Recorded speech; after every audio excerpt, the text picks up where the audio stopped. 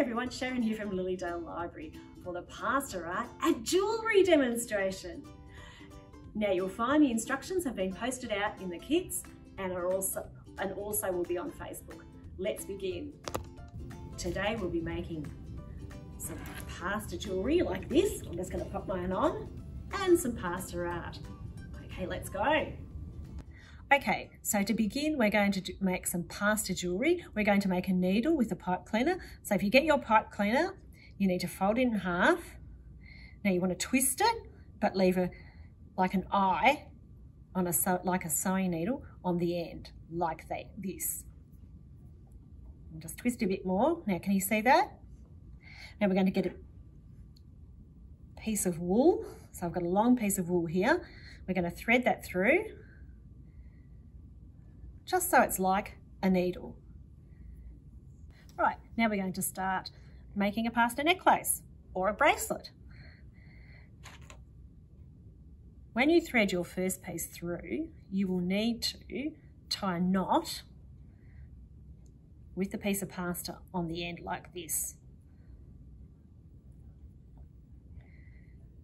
Make sure you leave a bit of a tail on the end, that makes it easier.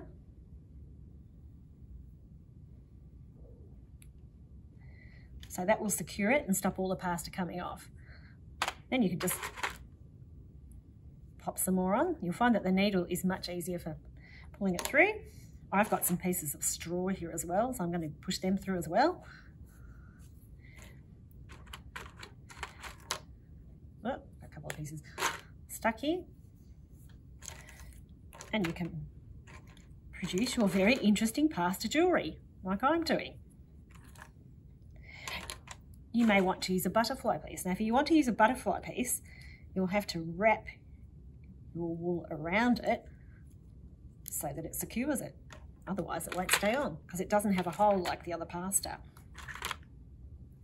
And just keep going, whoops, until you create a necklace. So have fun.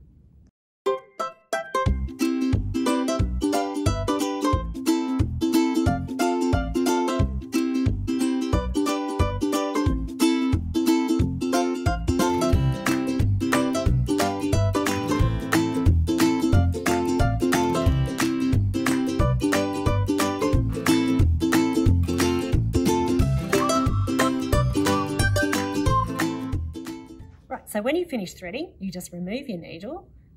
Then you'll just need to get an adult to help you tie a knot.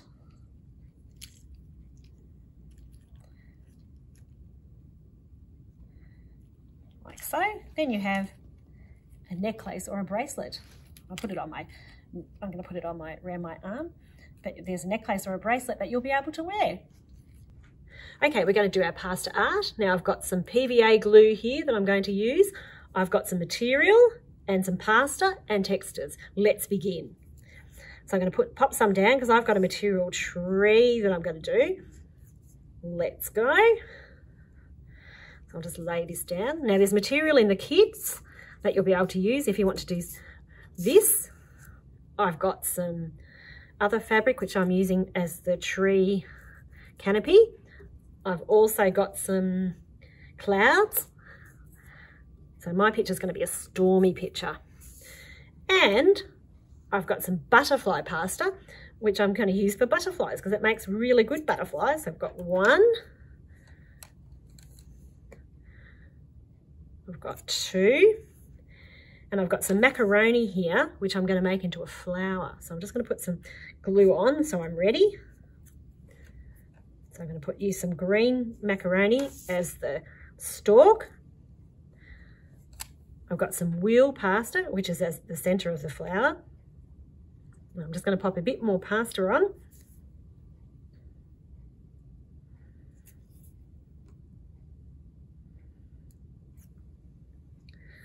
And I've got some orange macaroni, which I'm going to use as the flower petals. But you can do whatever you like.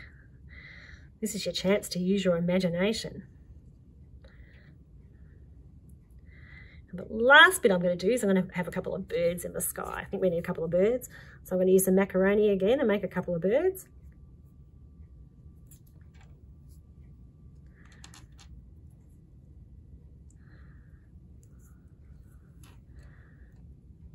Now I'm going to use my textures and make a butterfly.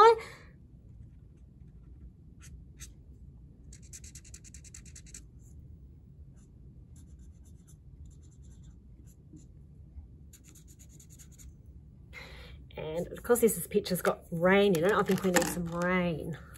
So I'm going to make some rain. A bit hard because there's not much room. And the other thing I might do is maybe put some grass on the bottom for the flower.